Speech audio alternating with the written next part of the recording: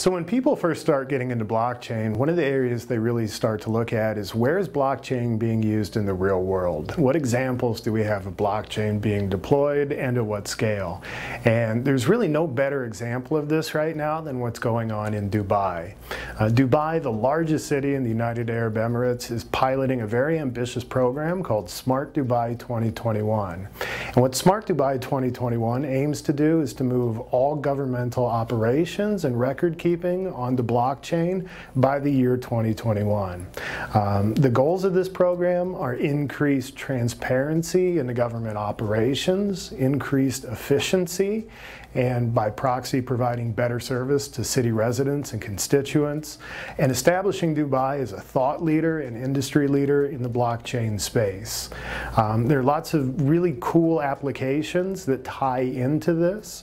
Blockchain is becoming the enabling layer for a lot of other Smart Dubai initiatives around creating a smart city. So projects like automated traffic signals, registration of citizens for governmental services, etc., are all being pioneered on blockchain. So if you want to see some of the really exciting use cases in blockchain right now, be sure to check out Dubai and what's going on with their Smart Dubai 2021 initiative.